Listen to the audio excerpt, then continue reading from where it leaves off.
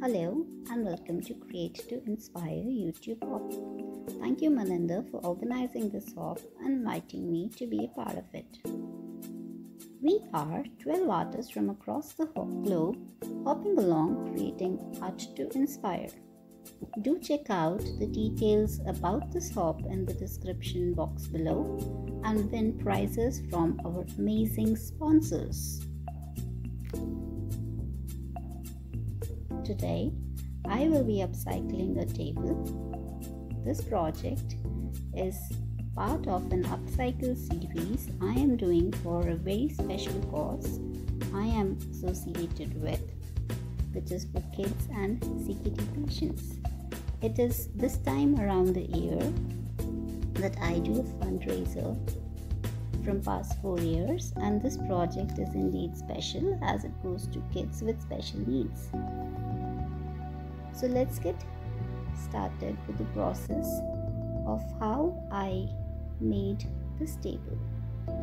So to begin with, I've already primed the table with a multi-surface primer and spackled the holes and ends with the wood filler.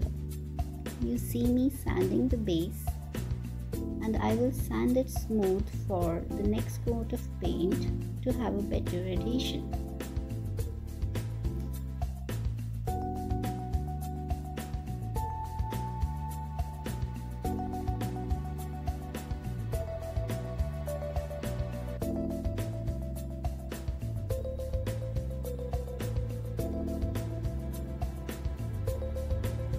Sanding will ensure better adhesion of the next coat of paints which come along, including the base and the top coat. Next, I'm going to color the entire piece to give a base coat.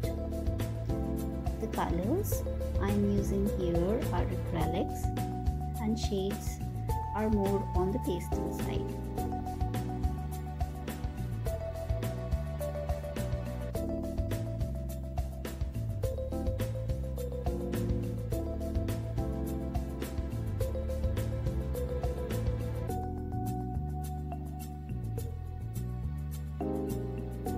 Since it is a base coat, I randomly apply it in a free flow manner .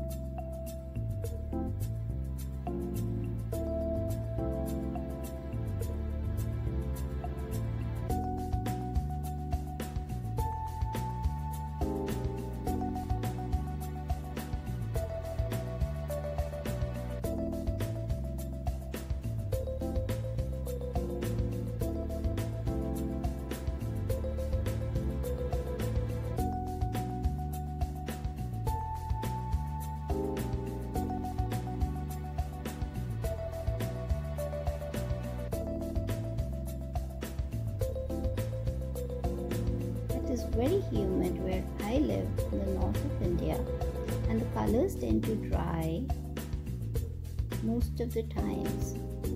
So sometimes I prefer using a splash of water with a mist sprayer and activate the colors when I apply them, which will ensure that there are no patches and the colors of the undercoat blend in well.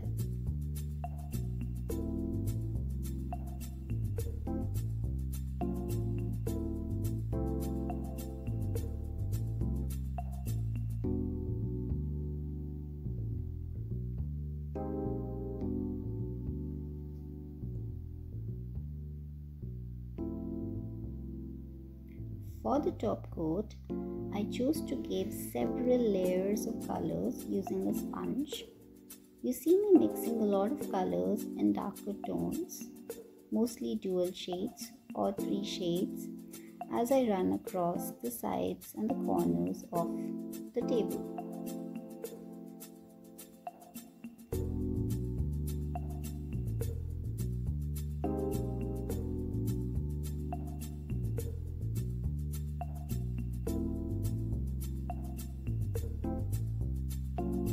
On the corners, I'm using some darker tones in browns and whites, and blues on the other end I will be using. I shall keep adding layers and I'll keep blending until I am happy with it.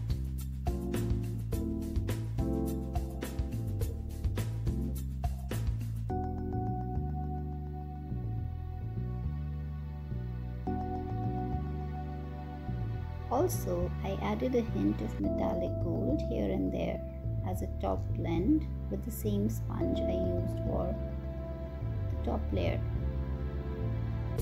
And here's how it looks after the final blend.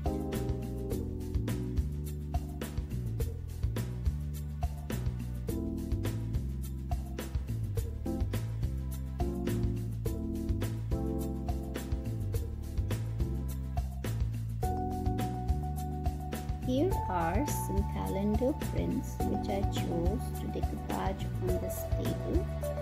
I have fussy cut them and they are ready to be decoupaged.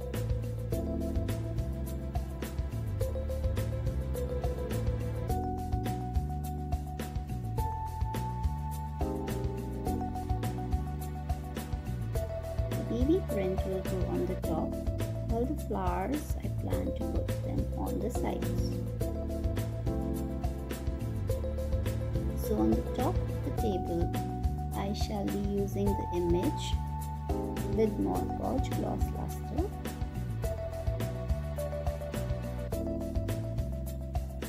I'll apply Mod Podge. This table is sized 21 by 21 by 24 inches and is an ideal size for a child aged 6 to 10 years to use as a study table, or it can be used as a side table. Now, I would carefully adhere the calendar print onto the top of the table.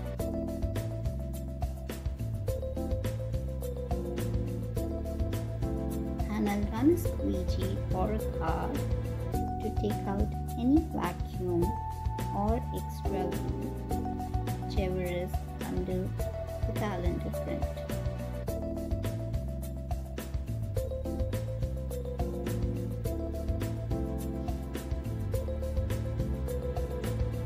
Once I am sure that the paper stuck onto my base, I will add some fillers of flowers here and there to make my piece look complete.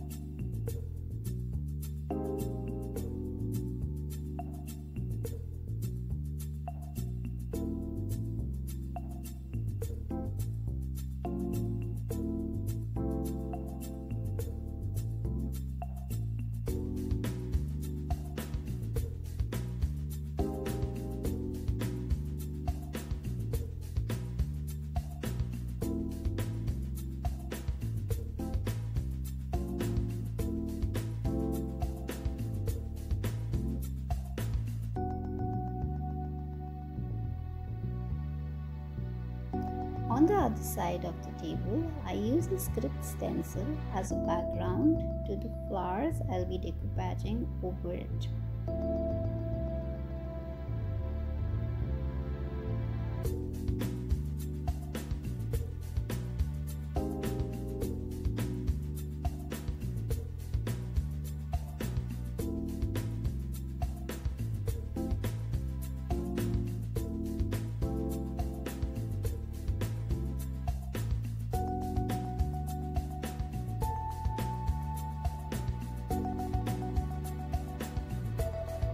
randomly run this stencil. This will give another volume to the floral pattern which comes on the corner of the table. Then I use Mod Podge to adhere the floral pattern which I've fussy cut already.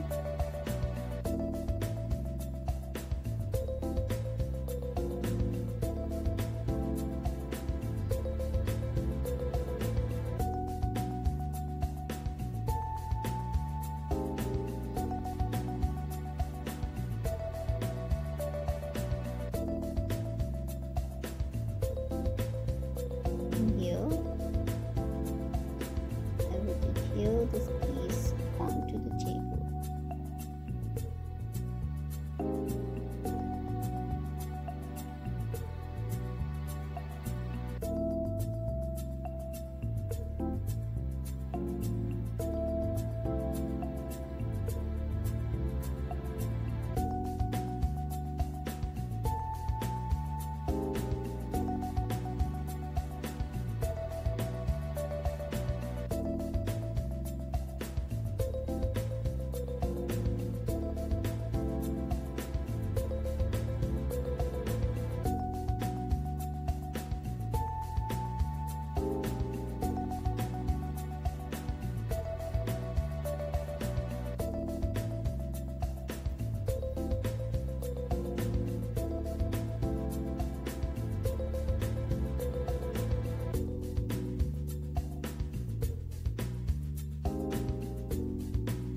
Also, I added some stencil patterns which would add to the aesthetics of the table and the place they're going to.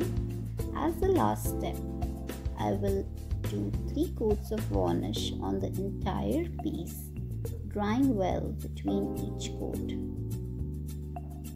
I prefer drying it not without a hair dryer, but regular air dry them with 3 to 4 hours gap in between.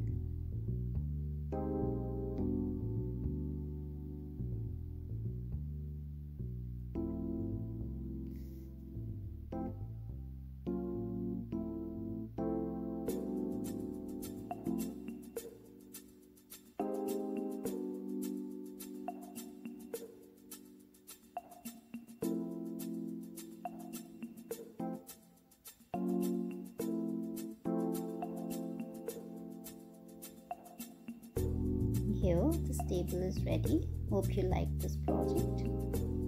Thank you so much for watching.